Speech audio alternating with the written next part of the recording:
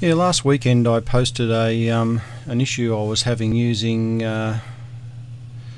Satscape, trying to use Satscape after I've used CCleaner to clean away any temp files, cookies, temporary internet files, all that sort of stuff.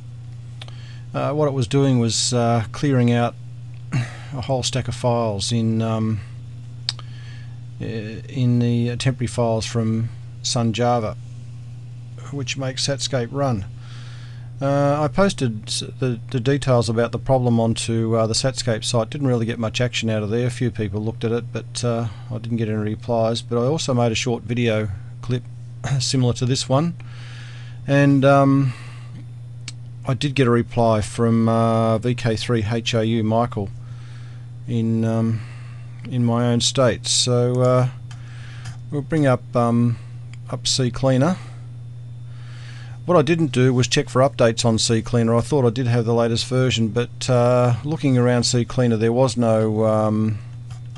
no tool to actually modify it or streamline it so it wouldn't take those files away.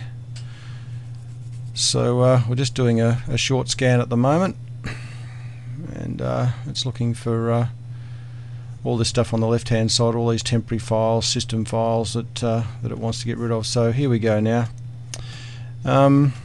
Yeah, so in the previous scans listed were Satscape files. They're no longer there.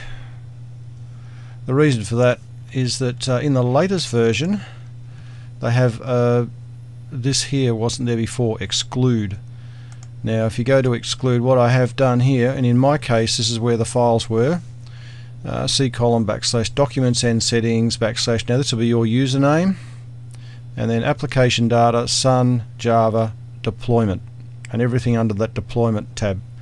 So basically you go into exclude, and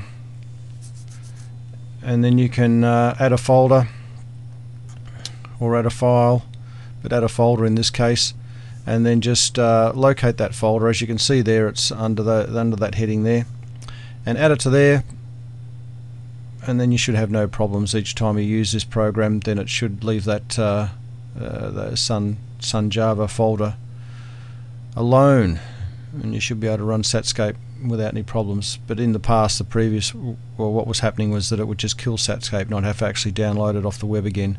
It's the only way I could get it to run again. There we go. Yeah, thanks very much for that, Michael, and I hope this helps someone out.